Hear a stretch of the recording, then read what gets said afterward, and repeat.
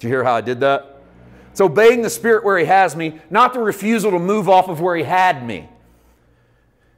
And listen, if we think in every moment we've got it all figured out, then there would be no more room for God to ever reveal anything to us. Imagine how God feels about where you are. God, who knows all things, sees you jumping up and down about all this revelation you have, and you're 30 miles from the end game, 40 years from it all being over with, and you're building castles back here on all this revelation you have, and the Lord goes, man, you don't have any idea how much more I want to show you, but you got to keep moving forward. You can't keep living in the singular spot. Tent this thing up and let's move on. And so for Abraham, it's all about timing. Think about this. In the wilderness, Israel had no temple. She only had a tabernacle. And there were different moments as Israel journeyed through the wilderness where God did different miracles. And every now and then we get glimpses of how hard it is to move on past certain revelations. For instance, Israel's moving through the wilderness and they're thirsty. And so God tells Moses, take your rod and strike that rock, and water will come gushing out of the rock and tell Israel to drink up. And he does, and it's a spectacular miracle. And water comes rushing out of the rock, and Israel takes their cups and drinks to the fill. Some months later, they're still journeying, maybe some years later, they're still journeying through the wilderness, and they whine again. This time, they're thirsty again, they're dehydrating. And they come to Moses and they say, we need water. And God speaks to Moses and says, go speak to that rock, and water will come out of it. And Moses is so mad at the people because they're always complaining. Get tired of being around people that complain.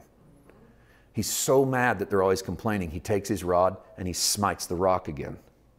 And nothing happens. The Bible says he smites it again in the Hebrew.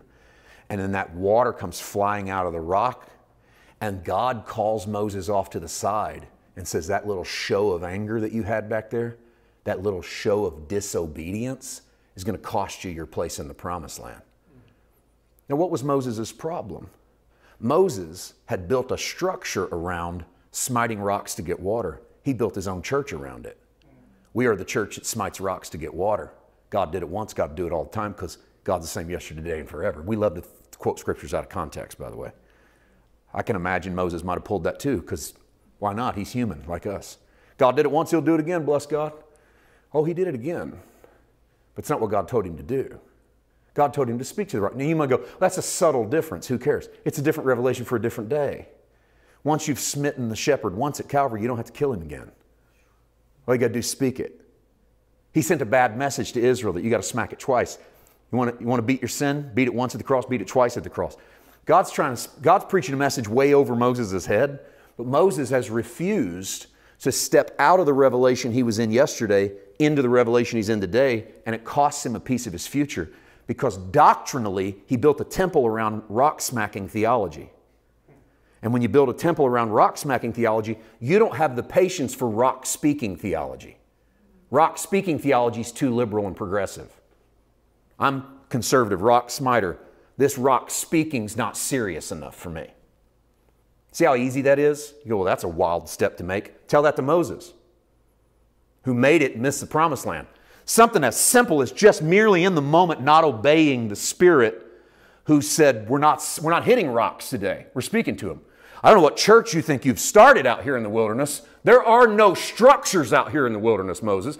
Not only do we not build a temple out here, you don't get to build ideas out here that you won't let go of, because we're transient people. We're moving left to right.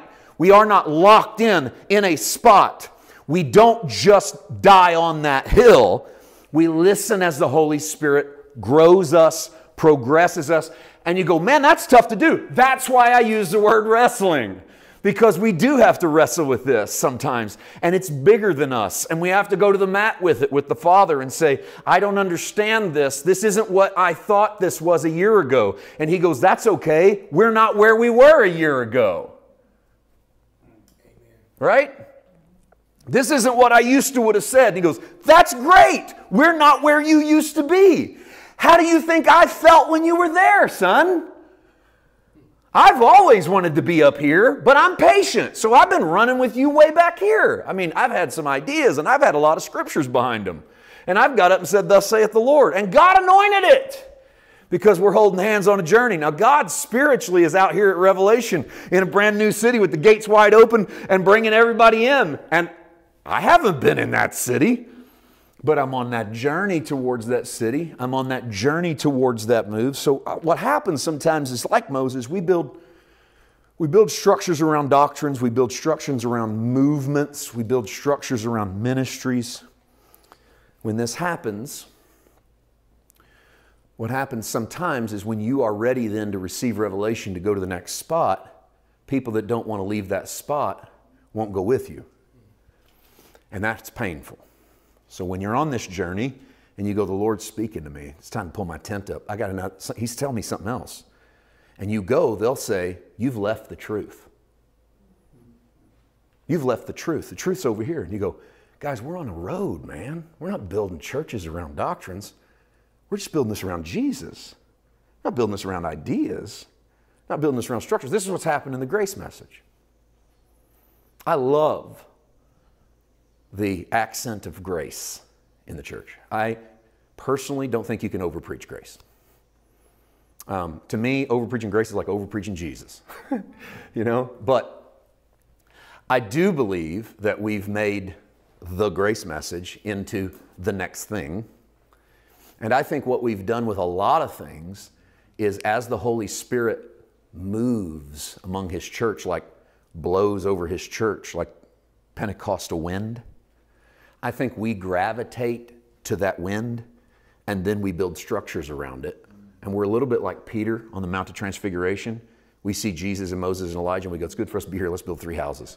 And let's keep you and Moses and Elijah right here. And God goes, get out of here, Moses and Elijah. Just listen to Jesus. We don't build houses around Jesus. Jesus got work to do.